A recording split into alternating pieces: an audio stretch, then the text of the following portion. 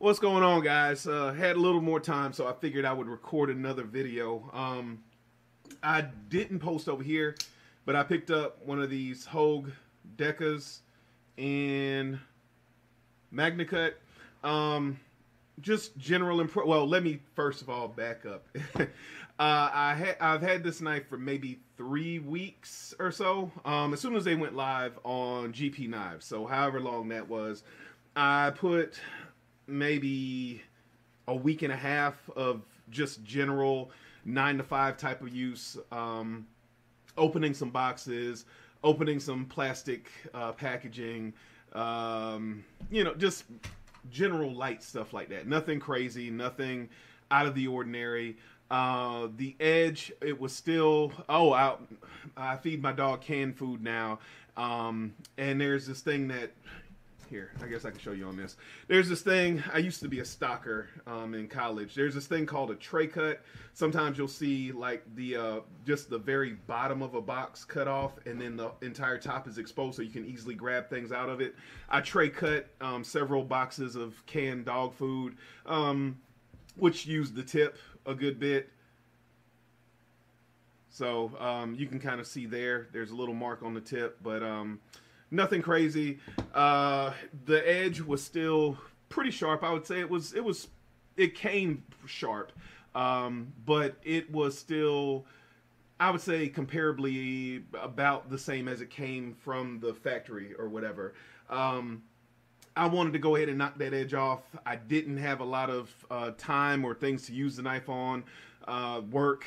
It's the same story. That's why I haven't been posting a lot of videos. You know, I've said that before. So I happened to have a half of a cardboard box that I had used for a cut test before, and I just took one piece of that cardboard box and I cut it up. You can see those pictures on my Instagram page, and that's not a plug or anything to force traffic over there. It's just that I'm not going to be able to fit all of this in the screen. You can see here. I'm not going to be able to fit all this in the frame, and I'm also not going to change the angle, but you can see here kind of how much it is. I would say it's probably 12 inches by maybe, I don't know, 24, 28 inches, something like that. But you can see it better on my Instagram page, which I'll link down below in the comments. I always link down below in the comments.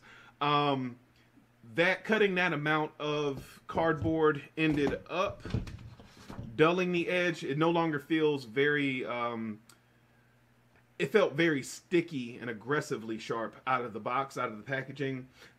It's taken that off. I'm sure most people would still probably consider it sharp, but that's an entirely different conversation for a different day. This is kind of how it cuts.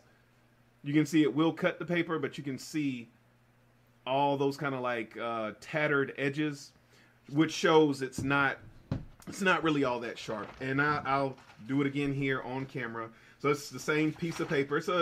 It's supposed to be 20 weight printer paper, which you know is pretty standard, but it feels a little thicker than that. So you can see kind of towards the end of that cut there, it got a little hard to cut. We'll do one or two more just to kind of show you guys. Let's do that one more time. There we go. So you can see on camera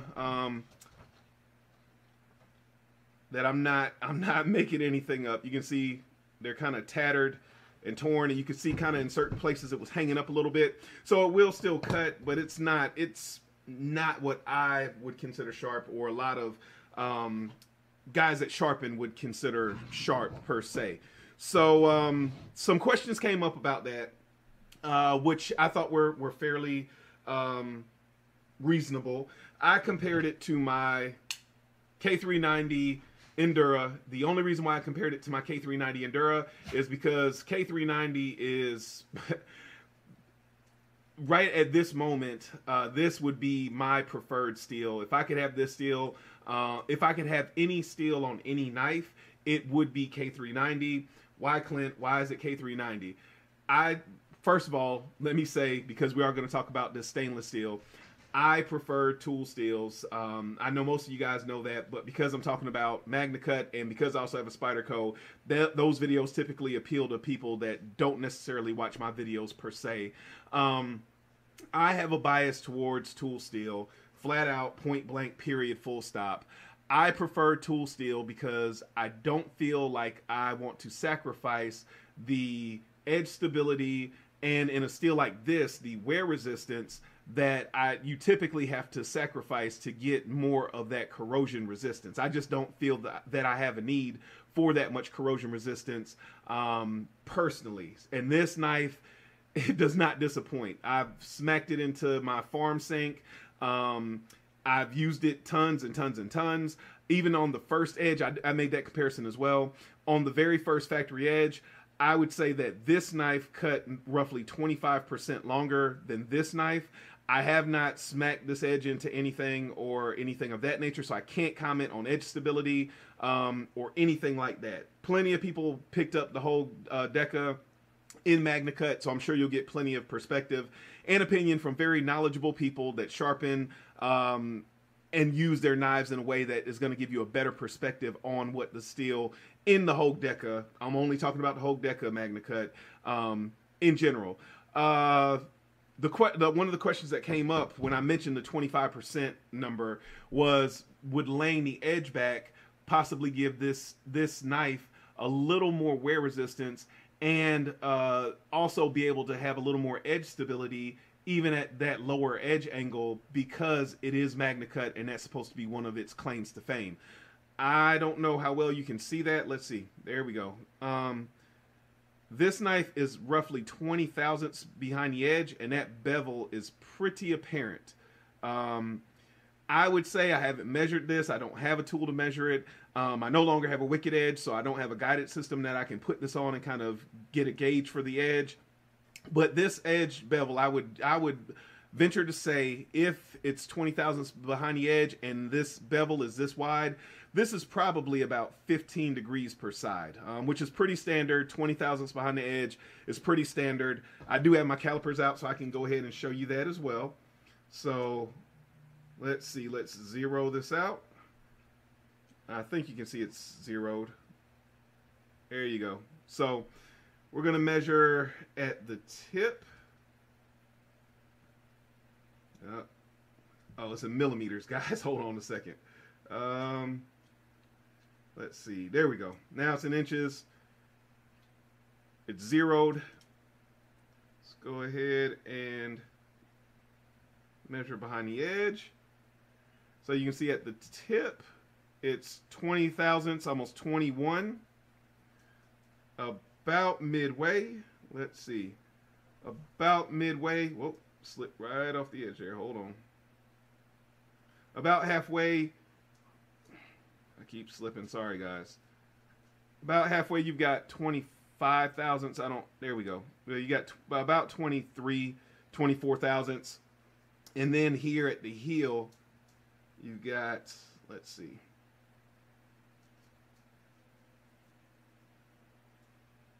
Here at the heel, you've got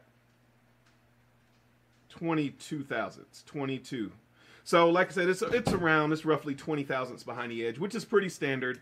As far as the knife goes itself, let's talk about that.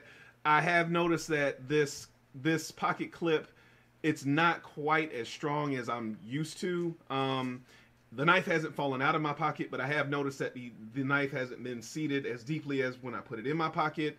Haven't had any issues with the polymer handle. You know, I know that is going to be one of the things that people talk about. They talked about it with the bug out.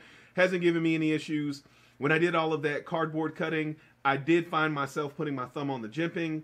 I'm not going to say that jimping has ever helped me per se to hold my thumb on a knife, but what I will say is it's not aggressive enough that it bothered me. The edges, even though I have not filed the edges down, they are sharp if you force your hand in here. I wouldn't say sharp. They're not chamfered. I wouldn't say they're sharp like I feel like I'm going to cut myself on them when I'm running my finger in here. You can kind of see. So I didn't have really any hot spots there. The clip itself the back of the clip, because my hand is a little bit larger, when I held onto that clip, you can see how it kind of digs into the meaty part of my hand right here, this pad. There was a little hot spot there. The knife performed well. The tip is pretty acute. So like I said, when I was doing some of that tray cutting and stuff like that, it worked very well for me. Overall, I would have to say that the knife has performed kind of how I expected it to perform. It's held an edge fairly well. It hasn't, you know, blown me out of the water. Granted, this is just the factory edge. I have not sharpened this knife at all. I'm going to get into that in a second. The size, the weight, the shape, everything is pretty similar to a bug out, which is what I was expecting. I think for $127 is what I think I paid for this. And to be able to try out some Magnacut, I think it's a pretty good deal. I'm not making any definitive statements about Magnacut quite yet. Like I said, all I can tell you is compared to this K390. Oh, why are you comparing it to K390, Clint? These two steels are not necessarily in the same category or necessarily comparable. Because this, again, is my preferred steel. At the moment, has been for maybe a year or so. Came highly recommended by some guys that I respect their opinion on steel and sharpening and all those things. They really like it for a lot of the same reasons I just stated. But if Magnacut is not going to perform close or equal to and or beat my preferred steel, I don't really see the point. And that might be a little harsh, but that's just my personal opinion. Why would I pick something that does not perform as well or close enough to margin of error as my preferred steel if I don't have to? That's just my opinion. At this point, I haven't seen that level of performance, at least in wear resistance. Again, I have not done any type of durability testing on the edge. I cannot tell you how stable this edge is. I've only used it on fairly soft things, not even any hard plastics per se. So I cannot comment on the stability of the edge. But like I said, there are other people out there that have the same exact knife that will be coming to the table with some information. So I think you'll be able to get a pretty broad perspective on how this steel performs from Hogue in the Deka. So it should be a pretty good experiment and it should be a pretty good data point. But I'm now going to go ahead and sharpen this knife up. I'm definitely going to use the 100 and the hold on a second, the 240 sides of this stone, which these are Veneve resin bonded stones. I will tell you, I do need to resurface these stones, so I know they're not going to cut as efficiently as they should. And I'm just telling you all this for full disclosure because I fully foresee there being comments as to me not being blown away by Magnacut, because I know it's the latest, greatest, hottest, all that type of steel. So I want to put all of the caveats out there so that way everything is in full disclosure and nothing appears to be masked or downplayed. So I probably could resurface these stones. I ordered a 3D printing glass plate so that way I can go ahead and flatten these stones. I've had the powder forever, silicone powder forever, silicon powder forever, just haven't had the glass plate. So I am going to resurface these stones, but I have time today to sharpen this knife, so I am going to use the 100 240 side of this stone and possibly the 400 grit side of this stone. These do run a little finer. They give a little bit of a finer finish than what the grit would suggest. And even with them being a little bit, the stones, the resin being a little bit worn down, even more so. So I'm probably going to keep it a little more to the coarse side. I'm not going to do any type of mirror polish. But that's kind of where it stands, guys. I think that for $127, the Hogue Deka and Magnacut is a pretty good deal. Haven't been wowed by the Magnacut at this point, but honestly, I was expecting it to be fine, you know, good, okay, kind of what you would expect out of M390, if I can say that. And I know that's going to be controversial too, but yeah, so that's kind of where things stand. I know it was a little bit of a rambly video, but I just wanted to give you guys some context. I wanted to give you guys my initial experience with the Factory Edge, and I'll report back once I have a little bit more information. I appreciate you guys watching. Remember, a lazy man carries a dull knife.